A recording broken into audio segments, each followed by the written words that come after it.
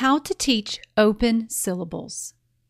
As our readers move from reading mostly single-syllable words to longer words, they need to be armed with strategies to help them break apart these longer words into smaller chunks. Otherwise, they may just guess at or even skip over longer words while reading. Learning the 6-syllable types can help our readers find common patterns they know in longer words.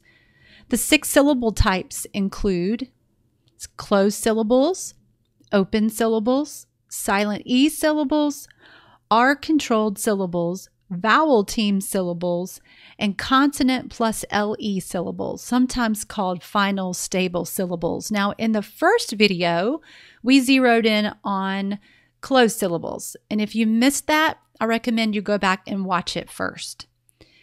Now, after learners have a firm grasp of closed syllables, it's time to move on to open syllables.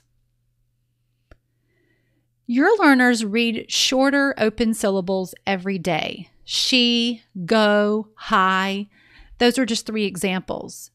While a closed syllable ends in one or more consonants, an open syllable ends in a vowel. And I like to tell kids that when the syllable's open, the vowel gets to shout its name out the door. In other words, the vowel makes its long sound.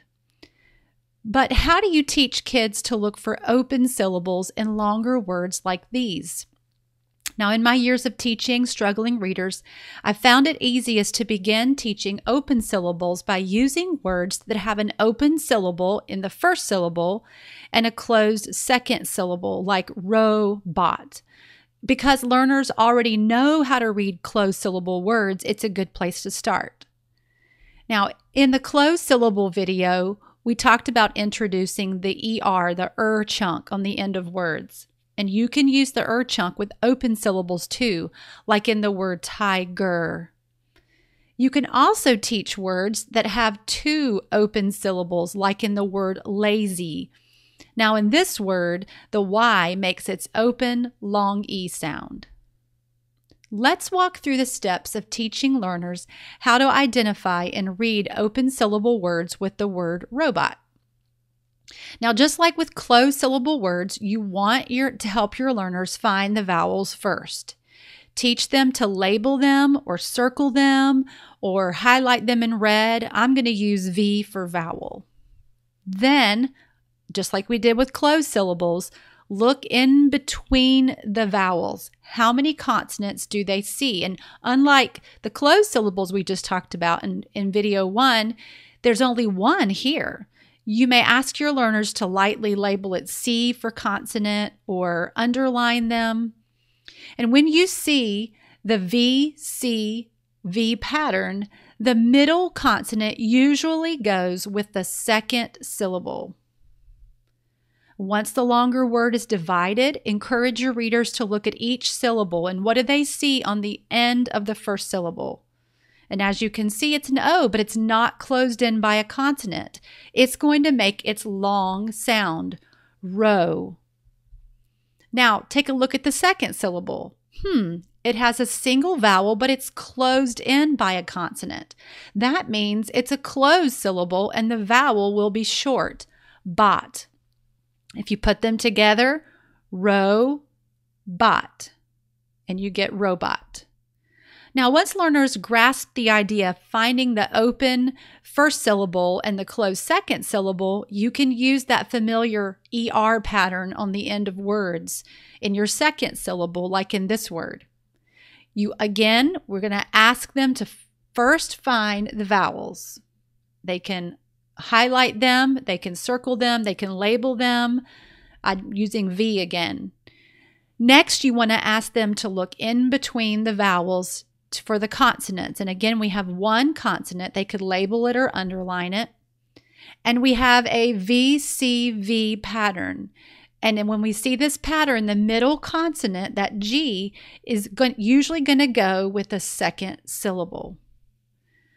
Now that we have it divided, look at each syllable. What do you see on the end of the first syllable? It's an I, but it's not closed in by a consonant. So it's going to be an open syllable. The I is going to say its name out the door.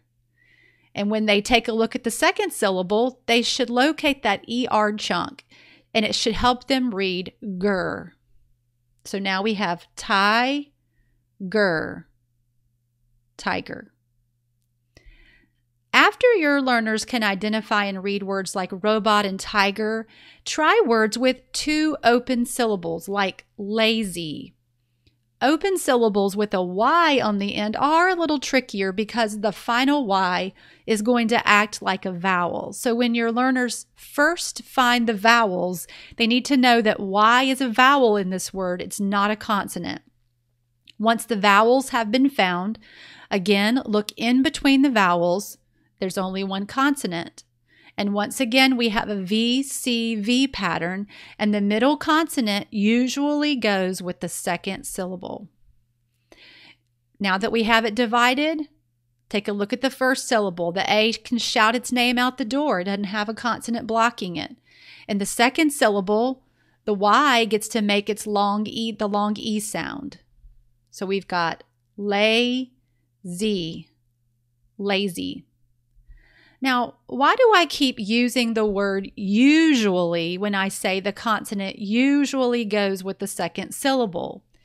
Well, because sometimes the consonant goes with the first syllable to close it in, like in the word wagon. And that will be the topic of our next video, so stay tuned.